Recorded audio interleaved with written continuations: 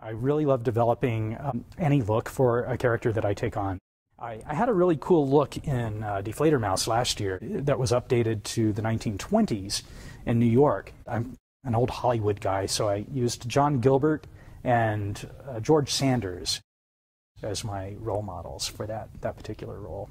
And I liked that look. I was proud of that look. And Escamillo is no different. It was kind of a combination of not just his physical appearance, but the character development. So I started researching matadors and toreros, and I found my torero hero, Jaun José Padilla.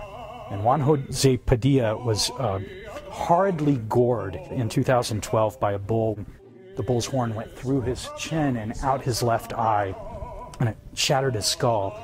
And he's back in the arena, and he's still fighting bulls, and I think that's just like insane and pretty kind of insanely cool. Of course, he's back in the arena, and now he has an eye patch, so I made my own eye patch.